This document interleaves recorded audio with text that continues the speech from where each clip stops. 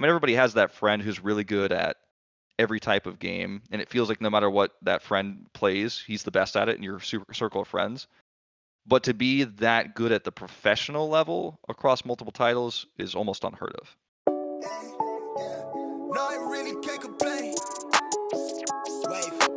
Pretty much in any game that I ever played, if there was a leaderboard, I would be grinding for like a top spot. I'm able to go into these different genres and, you know, see if I can take on these guys at their game, or, you know, these guys at their genre or whatever.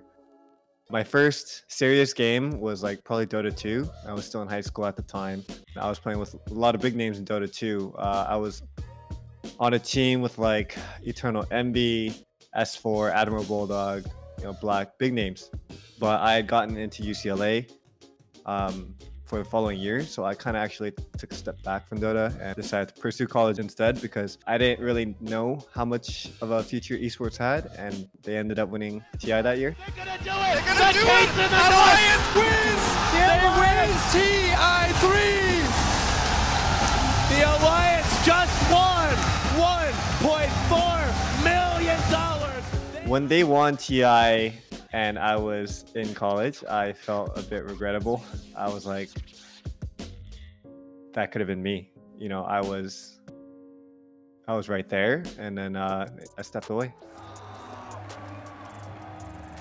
My brother actually introduced me to the Blizzard MOBA, Heroes of the Storm, and I was kind of just playing it on the side for fun, not really expecting anything of it, but I like rose to the top of the leaderboards, and I found myself competing on the side. And then before you know it, I qualified for BlizzCon Worlds, and I was like, okay, well, now I got to make a decision. Like, do I want to take this full time, or do I not? And I ended up dropping out of school.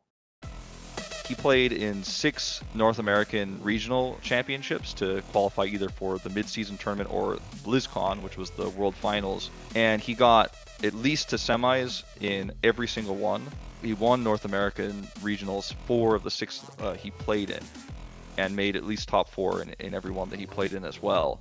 He had a really good mind for the game. He kept winning, and he didn't retire until, you know, late in Heroes of the Storm in 2018. When he decided he wanted to go to Fortnite, I think a lot of people really wanted to criticize him in the Heroes community, because it felt like Heroes was on the decline popularity-wise, and it felt like a cash grab to a lot of people. I think a lot of people were disappointed in him because they liked him so much.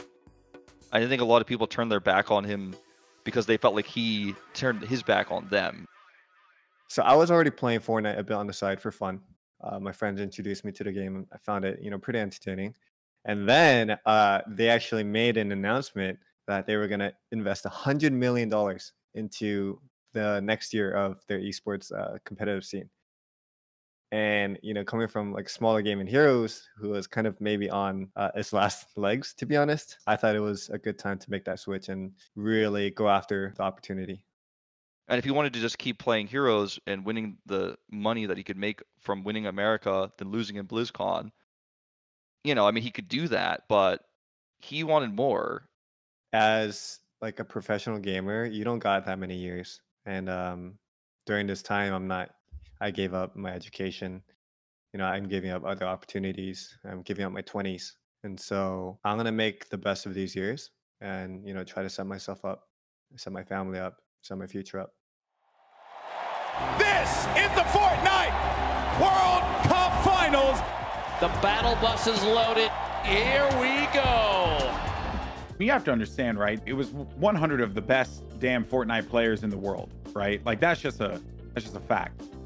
Waking up that morning, I felt oddly confident, like weirdly confident that I was gonna place top 10. The victory royale goes to the veteran Psalm. Psalm now jumps in to second place. When I got that first win in game 4, I was like, you know, there's a photo of me. I'm like screaming at the camera. I'm so hyped up. And then after they tallied up all the points after game 6, I saw I was in second, and I was like, there was no way. And I was screaming and running back on the stage. What was really shocking was the fact that he managed to come in second in the largest event, which was the solos competition. I think a lot of people just didn't really see that one coming, myself included. I don't think anyone had me top 10. Shit, I don't even think I had myself top 10 before that day.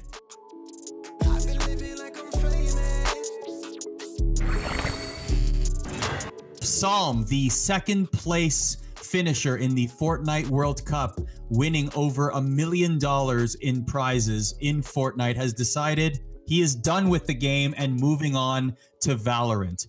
I think a lot of people were blown away that a guy who walked away with $1.8 million in the largest prize pool in Fortnite and maybe even esports history is still trying to compete at a high level in a game that is in a completely different genre than what he just competed in. In Valorant, I have a lot of catching up to do because, you know, you got CS guys coming over with 10, 20,000 hours of CS played, you know, some people even more. And I've got like 500 hours of CSGO matchmaking, you know, and half of those were probably idle hours. But, you know, I actually think I'm right there. If you want to think about a player that you want on that stage to play under pressure, I would bet my money on Psalm every single time because the man managed to do it in an insane scenarios. Going from Fortnite now to Valorant, I've had plenty of people say, hey, like, you're a Fortnite player, you know, you build and edit. There's no way you can compete with these CS guys. And, you know, here I am. Oh, nice. Get off my site. Get off my site. Oh! Last was Beth. Get off of my bomb site. I want to become a top name in the scene. I want to make worlds, and I want to win in NA and have a good showing at worlds. He may not be like a CS, you know, MDL or ESL player or whatever. He may not be one of those players. It's perfectly fine. But let me tell you, the guy's a beast. And if you sleep on him, he'll wake you up.